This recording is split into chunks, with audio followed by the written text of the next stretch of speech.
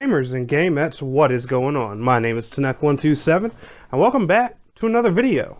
Surprise! What game is this that we have on our screen? A game that probably hasn't been showcased on my channel for nearly a year. Maybe a little bit less, probably about 10 or 11 months, but pretty close to a year. Good old Neverwinter. And I figured no better time than my recent return to the Xbox platform to check the game out on the first console it launched on. Now keep in mind guys, on Xbox One it has a year advantage over the PlayStation 4 version. It came to Xbox One first, so clearly this version is going to have some advantages and stuff like that, like a stronger community, and for the simple fact that this was the only free-to-play MMO on Xbox One for a long time, it's got a lot bigger of a player base and a more open community. So I just want to say that up front, not that anyone thinks I'm bashing the PS4 version and all that kind of stuff, because now I gotta get these little disclaimers out of the way.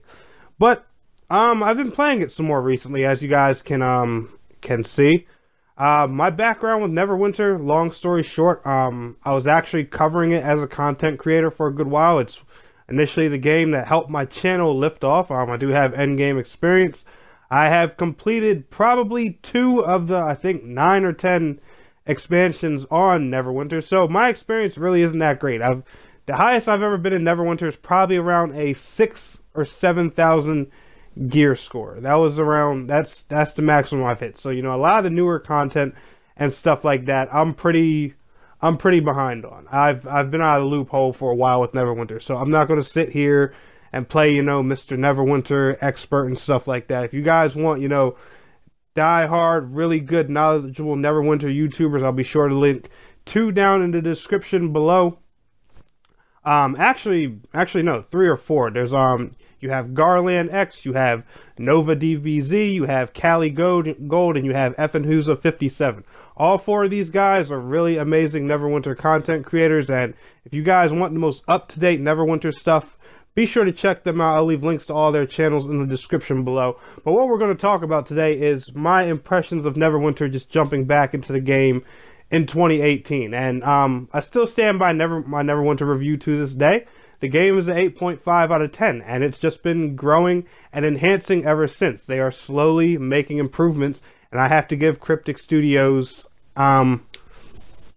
Cryptic and Perfect World, I have to give them, and Art Games, I have to give them props for that, because this game is expanding really well, the way they're doing their content, and they've even fixed some of my complaints. Like, one of my biggest complaints about Neverwinter was I hated its daily questing system when you get to endgame.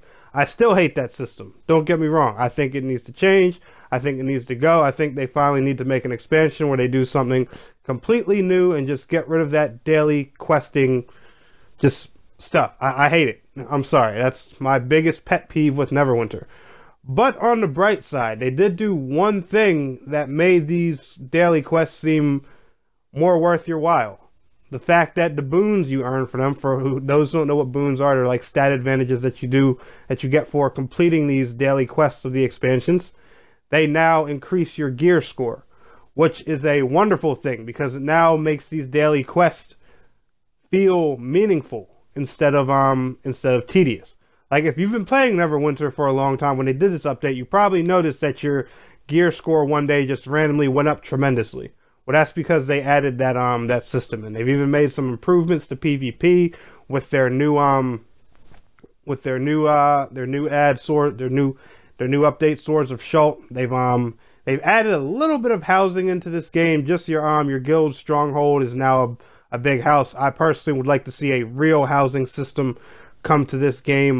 That's a good start. It's a step in the right direction, but I think, a game as on big a scale as this, and as long as this game's going to be around, I think, a personal housing system would be a good thing. Give players something else to invest in, something more to do, and stuff like that. And it'll be a good thing to keep people busy while they're working, while they're waiting for, the next mod or expansion to come out. But besides the daily questing thing, one of my biggest issues with Neverwinter, and this is the reason I used the footage from this dungeon especially, is it doesn't seem to cater to new players unless they're spending money on the game. Now, if you download Neverwinter and you buy between 1 to 6 months of VIP, you'll be happy. You'll get trade bars, chests and everything thrown at you, dungeon keys and all that stuff, lockbox keys and stuff every day tossed at you. But if you're not doing that, you know, you're just going for the core free-to-play experience, you don't get all those bonuses. Now, before I get into that, I'll give Neverwinter one thing. It's the only free-to-play MMORPG I've seen so far, well, besides Terra, of course, where you can purchase any of the paid stuff in the game, anything that's paid for with money, by grinding in game.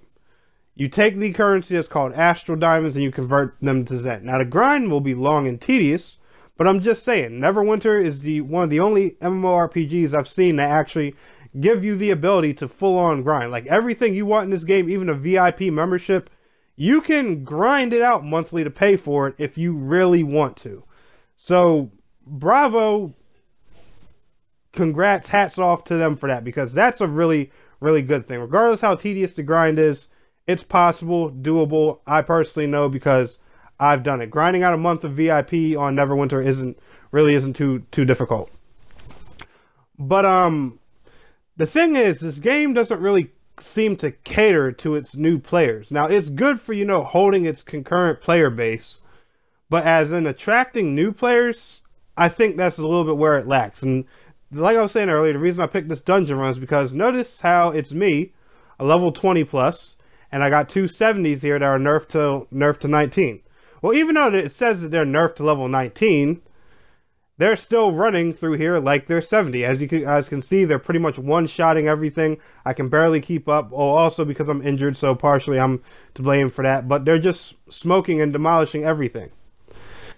That, as a new player, or a supposed new player, that ruins the core experience for me. I have no clue how this dungeon works. I have no clue of the mechanics because these two guys with me just have the ability to burn through everything. And that's another prime example of what I'm talking about. Is I think the game does need to cater a bit more to the newer players. Because one thing about MMOs is, yes, you want to hold in your current fan base, but you also want to be able to attract new players. That's how you grow your community. That's how you get the game bigger. When people are complaining, hey, we don't have enough tanks, healers, and stuff like that. We need more of this class on this game. We need more of that class on this game. Well, that's kind of where new players come into play. There are people who browse the free-to-play stores of Xbox and PlayStation every day, and Neverwinter is probably one of the, if not the biggest free-to-play MMO on both of these consoles. And maybe one of them even on PC. But if you're not doing what's necessary to, you know, to attract a new audience, then it's going to lack a bit. But overall, I still think Neverwinter is a very fun game. I'm probably going to be streaming it sometimes. Maybe invest a little bit more time into it, because I do want to get back into this. This is not my way of promising that I'm going to bring Neverwinter videos back, but I will be streaming it occasionally on Mixer. So if you guys do want to see me play Neverwinter, be sure to follow me on Mixer. Link will be in the description below. But yeah. If you're looking for a good MMORPG, especially to hold you out till Terra gets here, be sure to check out Neverwinter. But anyway, guys, y'all enjoyed this video. Be sure to smash that thumbs up button for me. And I want to thank you all so much for watching. It's your boy, Tanek127. And please don't forget to like, share, subscribe, and I'll see you guys in the next video. Till next time, peace out, take care.